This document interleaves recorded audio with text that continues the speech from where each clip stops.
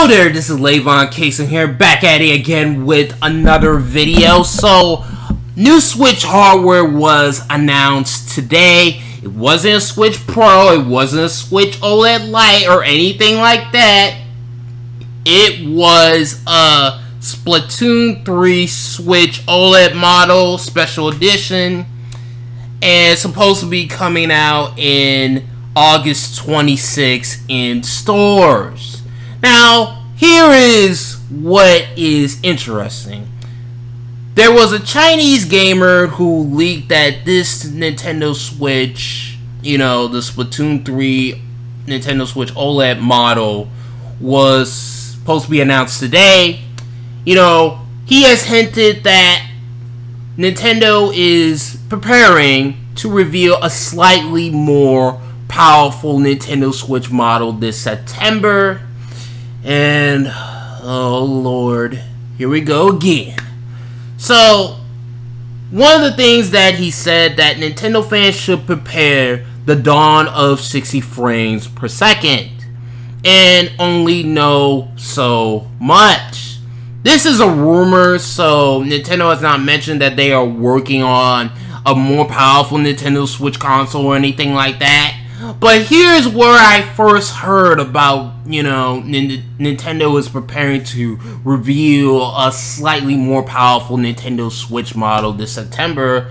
And I heard it from this YouTube video, which the YouTube channel is called Giant Bomb. And Jeb Grubb discusses it. And we're about to play the video right now. Now, here's the problem. Here's the rub. All right. The rub. The Splatoon 3 edition of the Switch OLED was in a previous leak from a Chinese leaker. Okay. On a forum where he mentioned this was going to happen, and right alongside this, they said that a Switch Pro model is also coming oh this year. lord, so, here we go again. Read kind of what I have here. A leaker on a Chinese forum first revealed the Splatoon 3 OLED model, and that leak said a Switch Pro model is coming this year as well. And could get announced as early as later this summer. This updated model has the same Switch logo on the back as previous systems. So the suggestion there is that this isn't some kind of Switch successor. It is still in the same lineage as the Switch system. So it would be just another new model of Switch. It can reportedly play Monster Hunter Rise Sunbreak at 60 frames per second. If you were to play Monster Hunter Rise Sunbreak right now on your OLED Switch, your Nintendo Switch OG, or your Switch Lite, it is at 30 frames per second. So the fact that this slightly more powerful Nintendo Switch Pro, Nintendo Switch 4K, DLSS, or whatever you want to call it, can play Monster Hunter Rise Sunbreak at 60 frames per second, that's pretty cool. I'm not going to lie. That is pretty cool. It plays the same existing game cards as normal Switch systems, and leakers speculates it will get announced in September. Here we are again. We found ourselves back at the Switch Pro yet again. Not just. Let's just be real, Nintendo fans. Let's just be real. This Switch Pro discussion is not going to stop in 2022. In fact, it'll probably continue on in 2023. So, if you were expecting, these Switch Pro conversations or these Switch Pro videos from Nintendo YouTubers to end and, they don't make another Switch, hardware video until, late 2023 or early 2024, then you got another thing coming, because when you see stuff like this that, a new Switch, a slightly more powerful Nintendo Switch model is supposed to be revealed by Nintendo in September. You guys should know by now that this Switch Pro conversation is just going to continue on as the rest of the year goes on. So, who knows? Maybe this new Nintendo Switch, or whatever they call it, it could be, revealed in September and then get released on November. Or maybe it could be announced on September and then it get released in March 2023 with Breath of the Wild 2.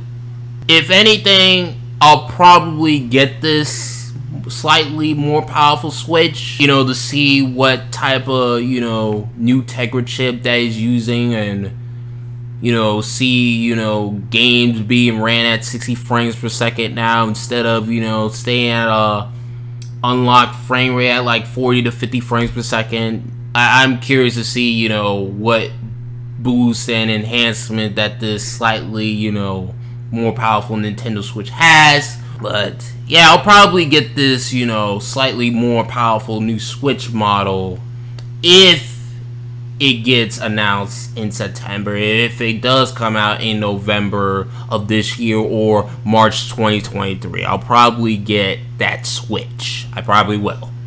Because the reasons why I didn't really, you know, get the Switch OLED or the Switch Lite, because they were just, at the end of the day, when you really think about it, more for, you know, handheld players. And while I do like handheld mode, you know, I do also play on my TV dock, and I would like to see some, you know, improvements / enhancements when I'm playing my Switch games in docked mode. I would like to see that. You know, whether it's, you know, upscaling or, you know, DLSS or something. New Switch model coming September, or being announced in September, or being released by November. Yeah, guys, the Switch Pro, you know, discussions, conversations, they're not gonna stop anytime soon in 2022. They're just not. They are going to continue on even into 2023, like I said. So, yeah. What do you guys think? Nintendo could be announcing a new Switch in September. Do you guys think it'll be released in November or March 2023 with Breath of the Wild?